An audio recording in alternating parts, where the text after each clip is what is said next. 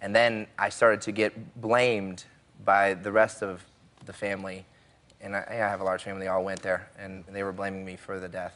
Well, you talk about that in here, and the message from them was if you had been there for her, she would be alive today.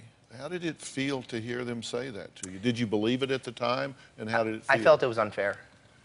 It was unfair, especially with all the things that I have done, and still to this day continue to do for them. I mean, I love my family like everyone loves their family, but then there comes a point when you really have to ask yourself, you know, are you helping them or hurting them?